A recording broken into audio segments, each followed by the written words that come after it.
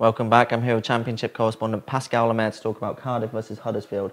Pretty calamitous start for Huddersfield, really. It was 4-0 loss at home, and then their manager left after one game. It's a really odd situation because you think if the board were ready to get rid of him after one game, I mean, he said he mutually left, but I mean, surely he was sort of forced out the door. I mean, losing after one game and then getting rid of him, it just seems to make pre-season just, a bit wasteful.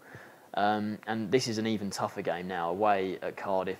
One of the Premier League teams lost. I think I picked Cardiff to finish second this season in the league, and they're definitely one of the best teams. And this is such a tough game for Huddersfield. I mean, Cardiff, they didn't get off to the best of starts. They got a draw away at Blackburn on Friday night, which is an okay start to the season, but I think they're definitely going to be one of the top teams this year.